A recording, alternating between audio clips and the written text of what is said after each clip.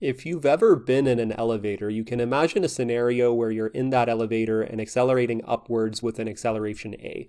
This could either be because you're going up and you just started going up, or because you're going down and decelerating, which is the equivalent of accelerating up.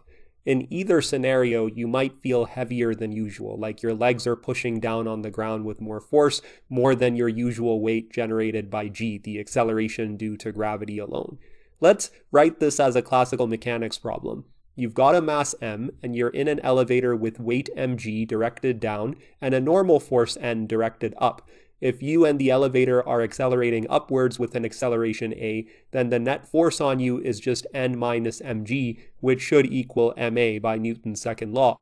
This means that the normal force n is just your mass m times the sum of a and g. Now let's suppose that you're standing on a weighing machine in the elevator. The weighing machine will then be exerting this normal force n on you, so by Newton's third law now, you'll be exerting an equal and opposite force on the weighing machine. This means that according to the weighing machine, your weight won't just be mg, it'll be m times g plus a. So with this elevator problem in mind, let's examine two separate scenarios. In the first scenario, I'm going to assume that my elevator is in free fall, meaning that the acceleration of the elevator a is just negative g. Remember that a is directed up by our default sign convention, so if the elevator is in free fall, a would then be a negative number, so negative g. When that happens, the weight of the person inside the elevator is just zero. That person is weightless. This means that someone who's in free fall inside a gravitational field will feel weightless, just like someone who's far away in deep space from any masses would. This feeling of weightlessness is shared between these two situations. The second scenario I'll examine is the case when my elevator is accelerating up, but outside a gravitational field. The elevator's in deep space, for instance. This means that g is 0, but the elevator is still accelerating at, say, 9.81 meters per second squared up. In that case, the weighing machine for my person is going to read 9.81 times the mass of that person. So this time, even though my elevator is far away from any sources of gravity, my person in the elevator still feels like they're on Earth because their weight is exactly what it would be on Earth. So what do we conclude from these two scenarios? Well, we can conclude from the first scenario that the situation of free fall is similar to the situation of being stationary or at a constant velocity in deep space. We can also conclude that accelerating upwards at a rate equal to the Earth's gravitational acceleration is similar to the situation of just standing on Earth. The core idea behind general relativity isn't just that these pairs of situations are similar to each other, it's that they are equivalent to each other. Let me explain what that means by introducing the equivalence principle. Just like special relativity, general relativity is based on some foundational postulates. The equivalence principle is that foundational postulate. There's two different versions of the equivalence principle, three if you count the Einstein equivalence principle being its own separate one, but the two ones that we're going to discuss are the weak principle and the strong principle. We'll start with the weak principle, which corresponds to the first conclusion we drew in our elevator problem, the conclusion that being in free fall is equivalent to being in deep space without the influence of any gravitational objects. But what do I mean by equivalent? Well, I mean that the laws of motion for an uncharged point particle are the same in a freely falling reference frame and in an inertial reference frame that's floating in deep space without any gravitational influence. By the way, an inertial reference frame just means a reference frame and coordinate system traveling at a constant velocity. This is straight from special relativity.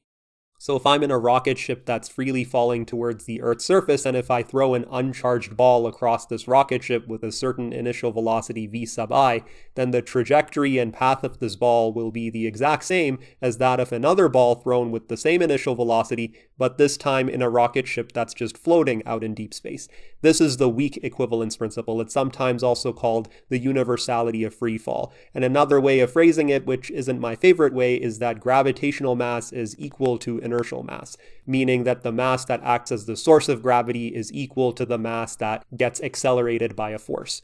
Now, the strong equivalence principle, on the other hand, is an extension of our second conclusion above. Here's the idea. Suppose I have two observers. One observer, A, is in a rocket accelerating upward in deep space with an acceleration of g, 9.80665 meters per second squared. Again, by deep space, I mean that the rocket isn't surrounded by anything else that would influence or create a gravitational field around it. Nothing with mass or energy or anything anywhere close by, just empty space. Meanwhile, the second observer, B, is hanging around on the surface of a planet with a uniform gravitational field of g. This observer is also in a rocket, but stationary on the ground, not accelerating anywhere per se. The strong equivalence principle says that the laws of physics, so not just the laws of motion, but the laws of physics observed by observer A are equivalent to those observed by observer B. Without looking outside, there is no way for either A or B to tell whether they're in a rocket accelerating up or whether they're resting on the ground in an area with a uniform gravitational field of g. Let me reiterate, without looking outside, neither observer can tell whether they're accelerating up at g or resting on the ground with gravity pulling down at g. In technical terms, you can translate without looking outside to via a local experiment. A local experiment is just an experiment that only interacts with the inside of the rocket over a small region of space-time. It doesn't interact with the outside world and allow you to look out and tell where you are. It is localized to the small region of space-time of the rocket and the rocket alone. So essentially, the strong equivalence principle argues that the laws of physics and the results of local experiments are the same in a reference frame with constant acceleration and a reference frame in a uniform gravitational field. There's no difference between the two. Now, the key phrase I've used here is uniform gravitational field. Over large space-time distances, something like Earth is not a fully uniform gravitational field. Gravity varies slightly from region to region on Earth, and the Earth is also spherical, which means the gravitational field points inwards towards the center instead of being uniform and pointing in the same direction throughout. But the strong equivalence principle still holds even for Earth as long as you assume that you're working in small enough regions of space-time that these non-uniformities, these tidal effects, disappear. So these are your equivalence principles, and if you want a single takeaway from this discussion, it's that an accelerating reference frame is equivalent and gives you the same observations as a reference frame in a uniform gravitational field, or even a non-uniform gravitational field over small enough regions of space-time. Acceleration is equivalent to gravity. Let's now apply the equivalence principle, particularly the strong equivalence principle, to describe what happens to a ray of light in a gravitational field. Now, because of the equivalence principle, if we want to know the path of a ray of light in a uniform gravitational field, we just need to examine the path of the ray of light in an equivalent accelerating reference frame, which I'll call gamma 1. Determining and analyzing gamma 1 is theoretically easier and more intuitive, as I'll show you. Then, by the equivalence principle, we can conclude that the path gamma 2 that the ray of light will follow in the uniform gravitational field will be the same as gamma 1. So let's then consider an accelerating frame far away in deep space. Suppose that I have a rocket that's really wide, about 600 million meters or so, which conveniently is the distance that light travels in 2 seconds. We'll put my observer inside this rocket like so, and we'll assume that the rocket starts from rest and uniformly accelerates upwards at 10 meters per second squared. Now, at time 0, when the rocket just starts moving, suppose that I fire a ray of light from just outside the left end of the rocket ship. It should be easy to see that according to someone outside the rocket, so in an inertial reference frame outside the rocket, the ray of light will just travel completely straight and horizontally. It'll be somewhere in between the rocket at 1 second, and it'll be closer to the right end at 2 seconds. This should hopefully make sense. But where does the rocket come in? Well, at 1 second, the rocket will have gone up by 5 meters from where it started, so it'll look something like this. To get the 5 meters, I just used half at squared. That's the equation for displacement in a uniformly accelerated straight line motion.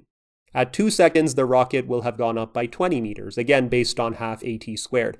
So from the perspective of the observer inside the rocket, light starts out on the left end up over here. By 1 second, the ray of light has curved down by 5 meters, and by 2 seconds, when the ray of light is almost at the other end of the ship, it has curved down by 20 meters compared to when it started. So instead of traveling in a straight horizontal line like it did for the inertial observer who's viewing this from afar, the ray of light curves down according to somebody in the accelerated rocket. By the equivalence principle, this means that light will then follow the exact same path in a uniform gravitational field where the gravitational acceleration is 10 meters per second squared. So just like how light curved downwards according to the rocket observer, light will also curve downwards according to someone sitting in a uniform gravitational field with the same gravitational acceleration. This is a pretty powerful conclusion because we've shown just from the equivalence principle that light bends under the influence of gravity. Gravity curves light.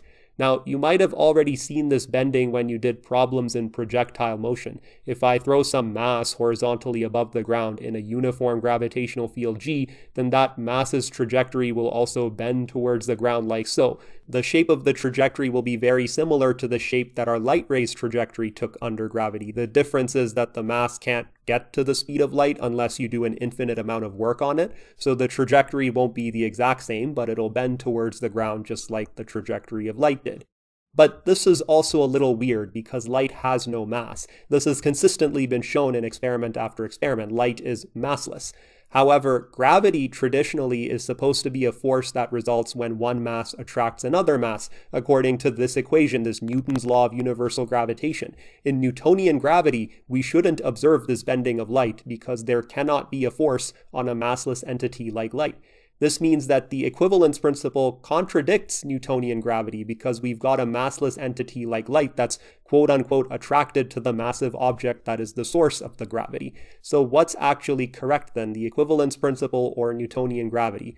Well, both the weak and strong versions of the equivalence principle have been tested and verified multiple times in many, many experiments. The Eötvös experiment, satellite testing, lunar laser ranging experiments, the list goes on. So the best way to reconcile this contradiction with Newtonian gravity is to actually discard Newtonian gravity and propose a new formulation of gravity. Gravity is not an attraction between two masses. It's a completely different phenomenon. And in the next video, I'm going to describe this phenomenon. I'd like to thank the following patrons for their support, and if you enjoyed the video, feel free to like and subscribe. This is the Faculty of Khan, signing out.